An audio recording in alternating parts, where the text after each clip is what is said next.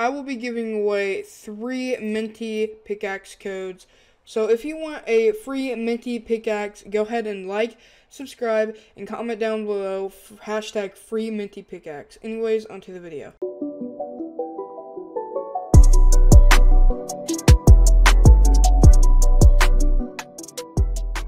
Yo, what's going on, guys? iPerkzy here, back with another video. In today's video, I'm going to go ahead and show you how to fix the HUD glitch.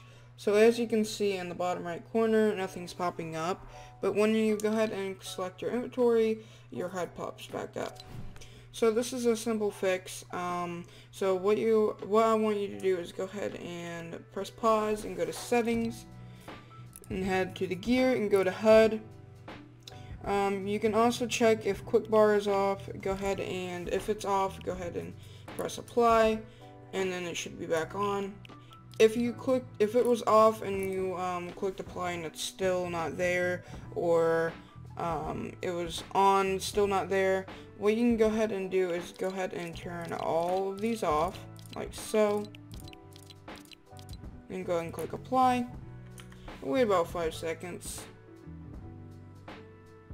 Then go ahead and go to settings and go back to HUD and go ahead and turn them all back on.